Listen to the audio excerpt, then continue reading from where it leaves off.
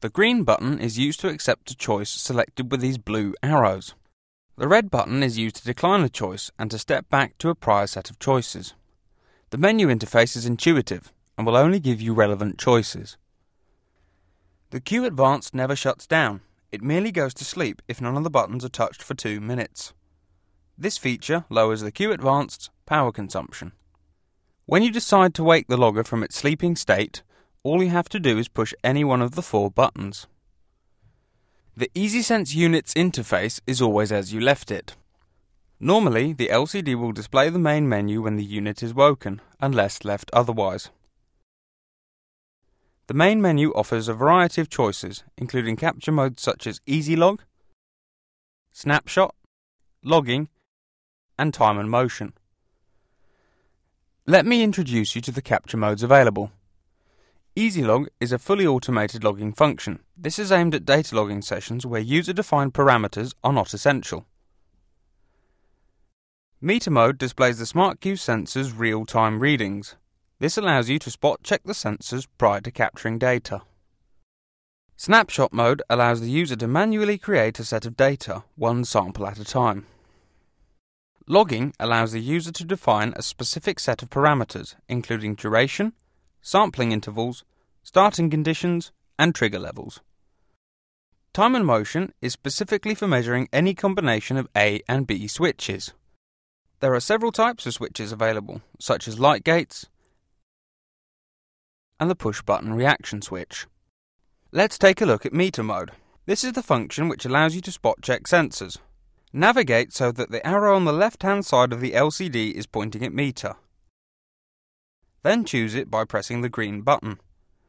Now channels 1 through 4 are shown and are empty, since there are no sensors connected. If you plug in a SmartQ sensor, it will automatically be recognised. First, the sensor's name is displayed. After a few seconds, the LCD will display real-time readings from the sensor. To change the range of a multi-range sensor, all you need to do is press the green button when the arrow is pointing at the sensor of choice. Select the desired range using the buttons. As you can see, it does not matter how many sensors you connect simultaneously, they will always be recognised automatically.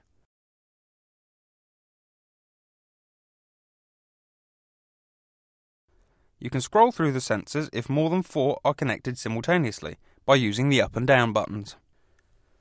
As I mentioned previously, there are several types of data logging functions. 2 of them are Easy Log and Logging. Logging gives you full control of the logging parameters. This is useful when it's necessary to set a fixed duration and intersample time. However, if this is not necessary, Easy Log is a simple and easy to use data logging function. Let's look at Easy Log. Easy Log is an automatic data logging function. It will automatically adjust its parameters according to the elapsed time of the recording.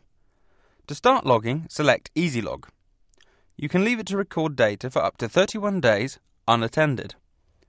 What Easy Log is essentially doing is adjusting the intersample time in proportion to the time elapsed. During the first 30 seconds, it takes 1,000 samples from each sensor. Then when 30 seconds has elapsed, it discards half of the samples and records new samples according to the new sample rate.